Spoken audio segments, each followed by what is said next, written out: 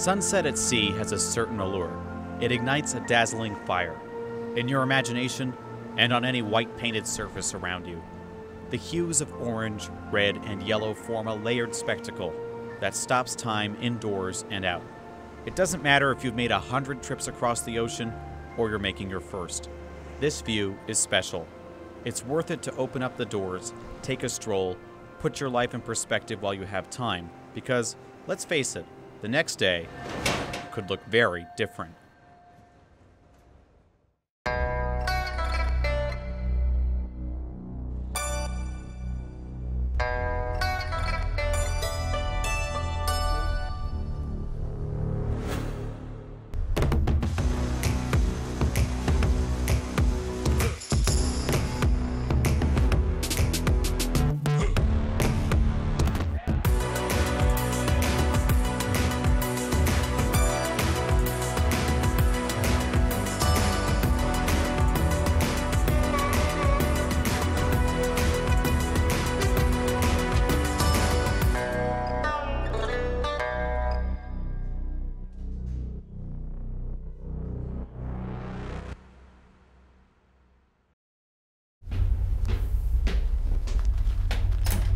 Welcome to the bridge of the EF-Eva.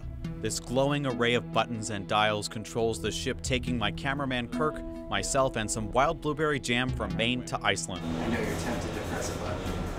No. I wouldn't dare. From this spot, the highest deck on the EF-Eva, Captain Jacek Rabiej keeps 2 watches a day, one from 8 a.m. to noon and a second from 8 to midnight. If you're on watch, you're the person responsible for keeping the ship on course and away from obstacles like other boats and buoys. It's completely dark up here at night. This way you can see anything moving around in the water, like this light that suddenly appeared on the horizon. This will be object on the coast. This will be steady. Turns out it was just a fishing boat and some seagulls. We got fishing gear up ahead of you there, always. It's got the beacon buoys on it there. You can keep my gear on your starboard side so you don't cut it off. It's floating gear. Okay, I will take care. These are the types of hazards common on our first leg of the voyage between Portland, Maine and Argentia, Newfoundland, the only stop the Eva makes before Iceland.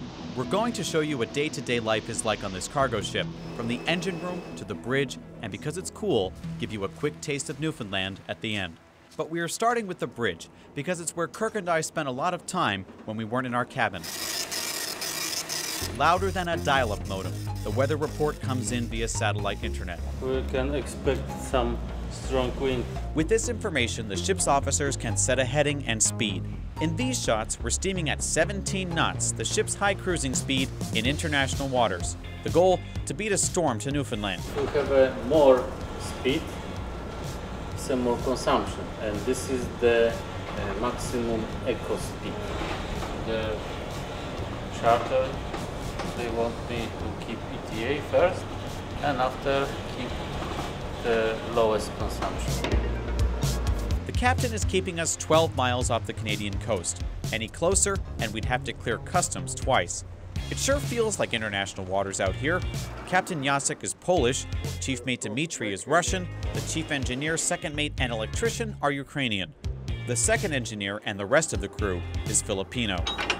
These guys are contracted by a German company to operate the ship. And that German company is contracted by Eimskip, an Icelandic company, to run the Portland to Reykjavik route and make stops in Canada. Hey, Dustin. Yeah. You there yet? Not even close. Kirk and I were the only 2 Americans, 2 other Icelanders were on board with us, everybody spoke English. In total, we had 17 people on board a slow boat built in China that had words in Danish written on it. Dinner is ready if you like to go to dinner. Thank you. A good way to keep everybody happy on board is to keep them fed. Just like the crew, Kirk and I were provided 3 meals a day, prepared by the cook in the galley. Breakfast was fairly standard, bacon or sausage with eggs how you like them, and a few slices of tomato. Most of the European guys preferred to put cheese or meat on some bread. Lunch was hearty. Over the 8-day trip, we had chicken, beef or fish simmered, fried, baked with a couple sides like a baked or mashed potato, and some coleslaw. Dinner was fairly similar to lunch, and Sundays, there was dessert.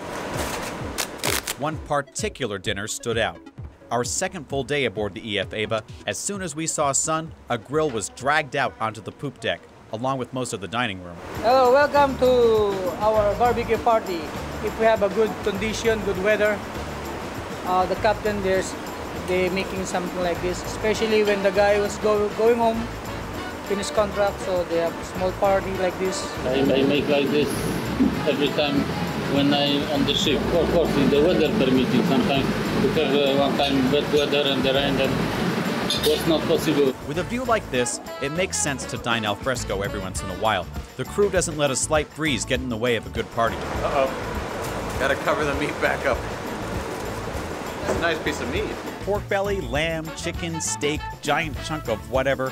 Dozens and dozens of pieces of meat, and more meat were hauled from the freezer to be flung on the grill. I have some lamb over here and a piece of chicken over there. This piece is already good. Excluding the guys on watch, the remaining 15 of us were scooping all kinds of salads and sauces on our plates. This has to be one of the most coolest things I've ever done. I got a little pork belly here, barbecued. The guy in charge of the deck crew, Remus Clavel, gave me the lowdown on the Filipino dishes. What's in here? Some spicy Chili, liquor, garlic. chili, some... It's really good. Is that normally what you have at home, or Yeah. keeps you warm? Yeah. What's this? This is Filipino fried rice. This one with onion and fried egg and mixed with the Mixed rice. all together? Yeah, all mixed. Chewing eventually gave way to talking. The topic, our destination. Fall in Iceland is like what? It's October, and you can expect every kind of weather. I mean, it can be snow, and it can be raining, and it can be warm, but usually it starts getting colder and colder. Finor Finson and Sigpor Augustin are native Icelanders who were Ameskip employees in charge of the cargo on our ship. Sigpor was an electrician who would fix reefers or the refrigerated containers. Finor's job title was more exciting. His role was called supercargo. So is that like a superhero? No, I wouldn't say that. It's just an extra job to assist the seamate about the loading. We sometimes discuss if we want to have it on some different way. Finor explained this journey would be one of his last, and he'd be retiring soon, after a career that's taken him to Asia and all over Europe. He told us his retirement plan included exploring more of his home country since he spent so much time at sea. I wanted to know what he thought of all the people like Kirk and me interested in traveling to Iceland now. When did this remote volcanic island get so popular, and why? Are you surprised that Iceland is so popular now, or did you always know it could be like that? I think it was popular because of the volcano, Eyjafjallajökull. Maybe you remember the name. Yeah, And, I remember not being able to say the name. No. How do you say it again? Eyjafjallajökull. Fjallajökull. Fjallajökull. Jökull is a glacier. We had an explosion in tourists, and the last years I think we have been 1 to 1.5 million people visiting Iceland. Is that good? Good. Yeah. I don't know, it's good, but it saved the economy.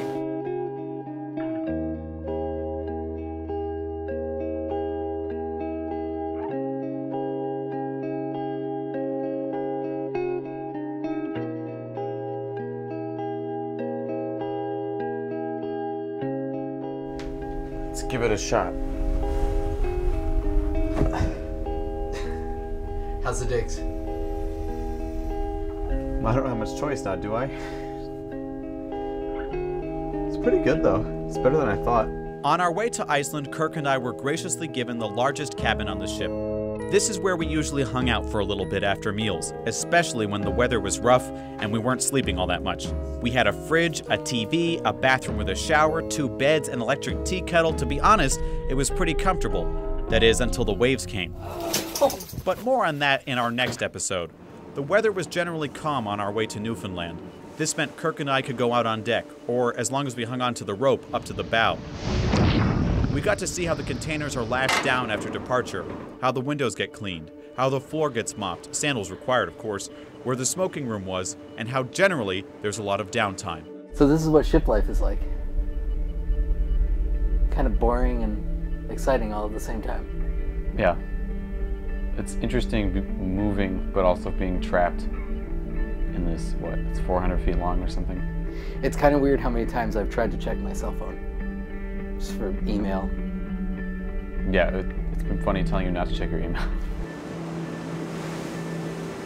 The interesting thing is you almost have time to procrastinate, and you can work on your stuff when you want to work on it. Decide that you don't want to work on it for a little bit because you still have however many days left of your trip. You're going to be moving no matter what, so you don't have to concentrate on the journey. You just zone out and start bubbling, creating.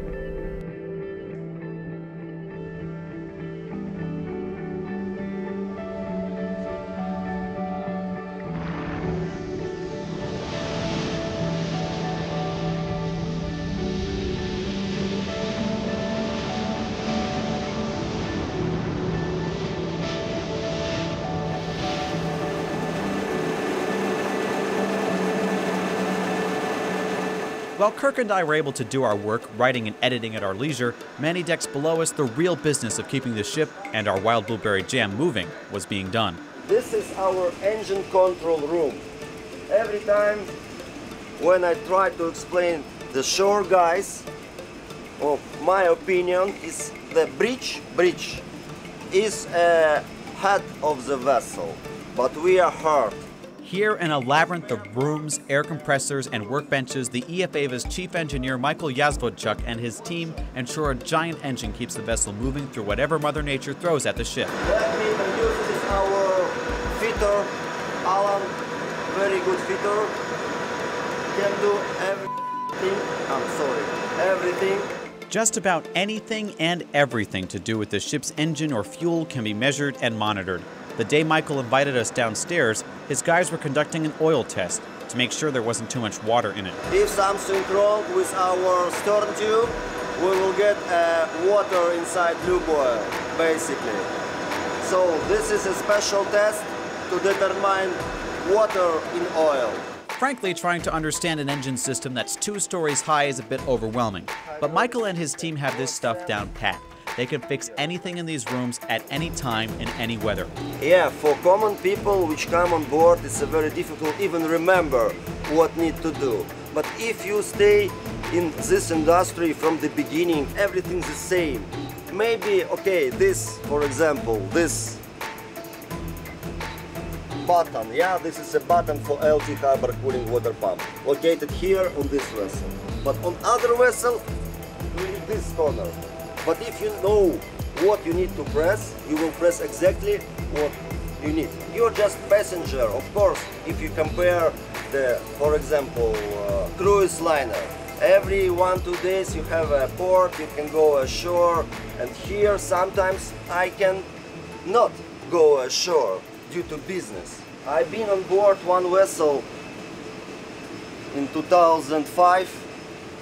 Working as floatel in the center of the Mexico Gulf, yeah? And this vessel stay on anchor years and years and years. And in this time, no communication at all, man. In 21st century, I write not email, just mail, and use the ordinary mail to send some news to my family. This is also like a iron box. Inside the iron box, 1 year. Could you imagine yourself inside the iron box? This was a theme the whole crew mentioned to us. They're here because working at sea pays well. They're not here for fun. This isn't a hobby. These guys all miss their wives and kids waiting in Ukraine, the Philippines, Iceland, Latvia, and Poland for their sailors to come home. My wife was sending me the picture. That's great. Like Lord Vader. See?